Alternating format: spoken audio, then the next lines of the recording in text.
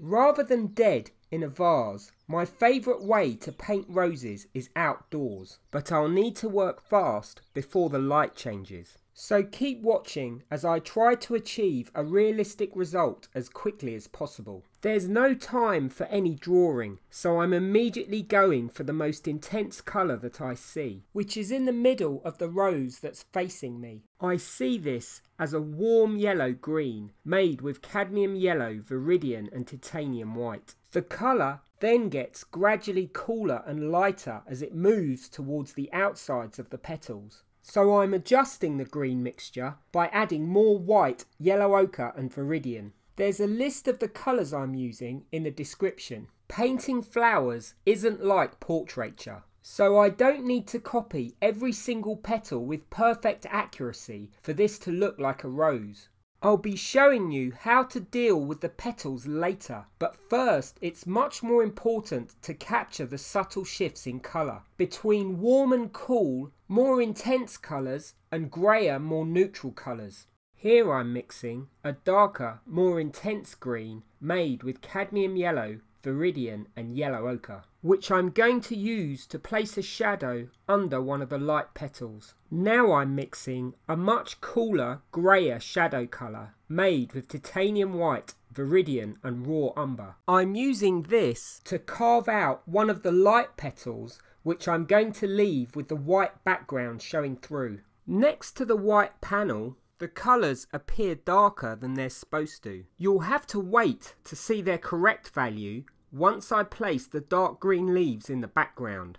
This is why I would normally start by toning my canvas with a coloured ground, because this would make it easier to judge how light or dark the colours need to be. But I've missed this step in order to save time. Here I'm mixing a pale grey-violet colour made with titanium white, ultramarine, alizarin crimson and a small amount of yellow ochre. I'm then placing a few notes of this violet on some of the lighter petals. This is the same tonal value as the light greens and yellows. The subtle variation in colour will make the rose appear much more colourful and realistic. Next, I'm starting to place one or two of the smaller petals near the centre of the rose.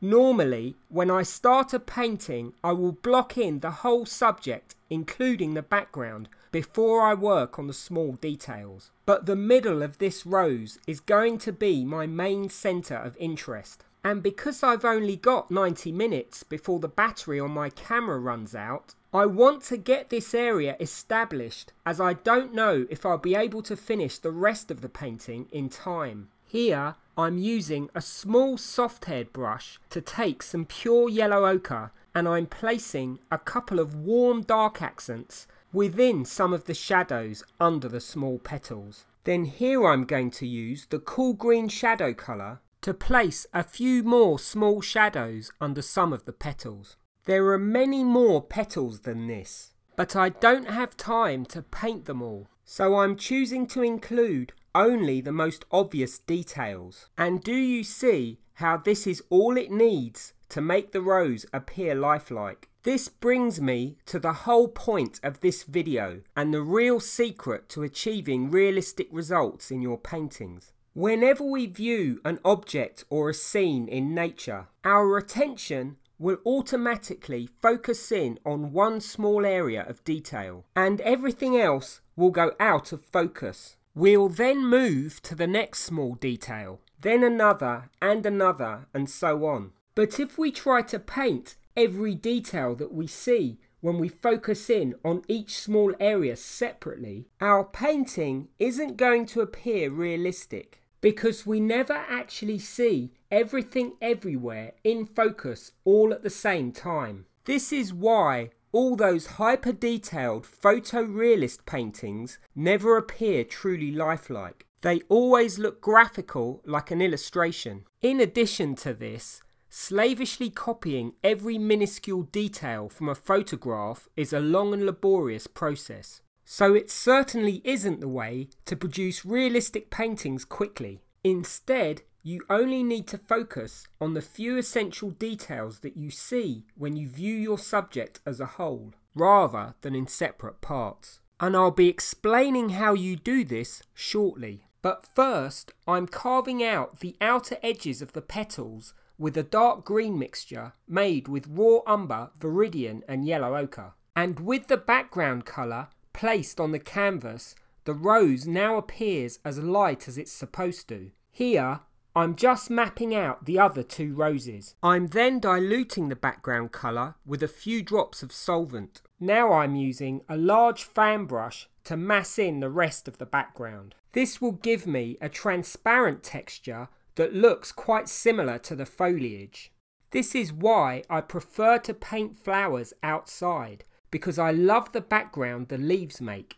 Next, I'm using some paper towel to soften the edges between the other two roses and the background. I'm then going to use my palette knife to create a hard edge at the top of the rose that's facing me. Now I'm mixing a darker version of the violet colour, made with Alizarin Crimson, Ultramarine and white. This violet is a middle value in between the light petals and the background, which I'm placing along the edges of some of the petals in order to soften them. Wherever I focus on the petals or the leaves in the background, their edges will appear hard. But just like the details, if I paint all the edges hard and in focus, my roses aren't going to appear realistic. So I only need to include some of the hardest, most prominent edges, and the rest I will soften to varying degrees. I'm now starting to block in the other two roses. These are facing away from me, so they're mainly in shadow. And I'm not going to include as much information, as I don't want them to distract from the main centre of interest. Though I am going to accent one or two of the petals on the rose at the top. I'm also indicating some of the other petals, but I'm keeping their edges really soft. And the rose at the bottom I'm leaving with just a few rough brush strokes. Mainly I'm thinking about all the different colours I can see. Warm and cool greens and a grey-violet colour on the underside of some of the petals. Here I'm using a mixture of Viridian, raw umber and a small amount of Alizarin Crimson to place some dark shadows in amongst the leaves. Notice how all it needs is one or two of their edges indicating for the leaves to suddenly appear much more lifelike. This optical illusion of anchoring the viewer's attention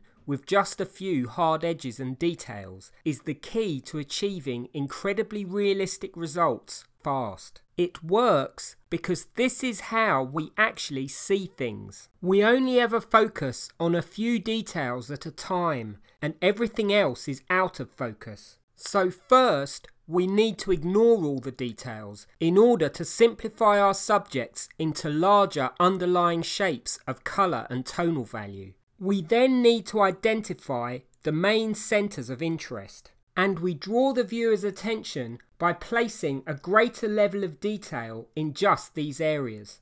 I'm now painting in some of the leaves with a warmer, more intense green, made with yellow ochre, viridian and cadmium yellow. This is to add some more variation in colour to the background. Learning how to simplify our subjects and identify the main centres of interest isn't easy. We have to constantly battle our automatic tendency to focus in on every single small detail. It's pretty much guaranteed that we'll always start by putting down too much information, which we'll then need to remove. Here, I'm softening one of the leaves in the background as there's now too many hard edges. Now, the best way I know of helping me decide the main centres of interest is by squinting at my subject. Then, as I gradually open my eyes, I will notice which edges and details pop first.